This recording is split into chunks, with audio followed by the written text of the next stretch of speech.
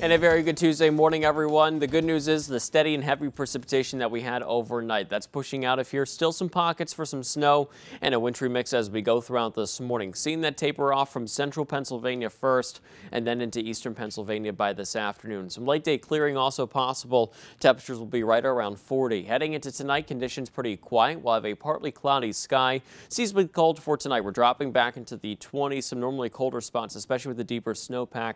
Wouldn't be surprised if we're into the teens. Here's a look at your 7-day forecast.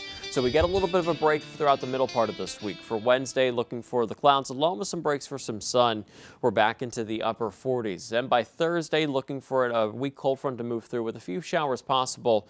Otherwise, mostly cloudy. Temperatures into the lower 50s. Track your next round for winter weather for Friday to Saturday. It looks like we'll start off with some snow, changing to a wintry mix, and maybe even some plain rain mixing in there. Looks a little bit quieter as we go into Sunday and Monday of next week.